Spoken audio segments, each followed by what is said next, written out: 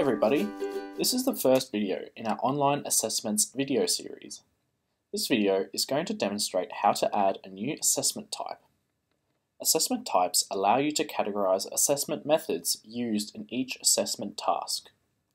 Note that each assessment task consisting of one or many questions must be assigned to one assessment type. To begin, mouse over the Assessments menu and click on Assessment Types. You'll see that there are already some set up in your account for you. Before I explain why you would have more than one assessment type of, say, online quiz, I first have to guide you through the settings available. Let's go ahead and add a new type by clicking the button at the top. First, give this type a name and optionally a description. You can see from the drop-down that there are 4 base types available: Observation Checklist, Marking Criteria, RPL Evidence, and Online Quiz. You can select each different base to view a description given underneath the drop-down box.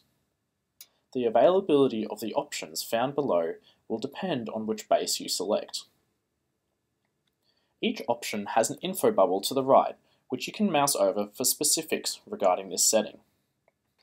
When enabled, the Allow File Upload setting allows learners to submit files for evidence in their assessment submission. The Task Visible to Learner setting allows you to choose whether learners can view the assessment via the Learner portal.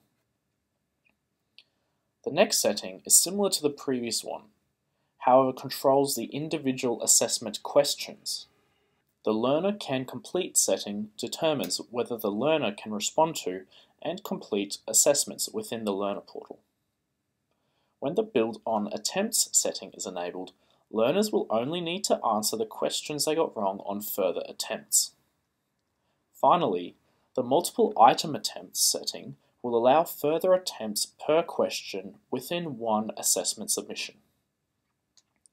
Back to my example of the online quiz, and why it can be beneficial to have more than one of the same type. Let's say I have some quizzes I want the Build on Attempts setting enabled. However, for others I don't.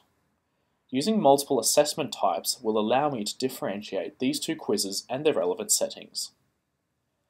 Once you have selected your base type and relevant settings, go ahead and press Submit to save your assessment type. To summarize, assessment types are used to categorize your assessment methods. There are currently 4 different base assessment types, and each assessment type can be customized via various settings. The next video will cover adding an assessment.